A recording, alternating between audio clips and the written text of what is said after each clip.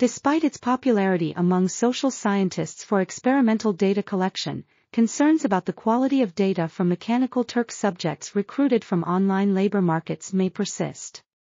To address these doubts, new demographic data is presented, along with a review of mechanical Turk strengths and comparison to other recruitment methods. Additionally, benefits such as longitudinal, cross-cultural, and pre-screening designs are discussed, along with advice on managing subject pools.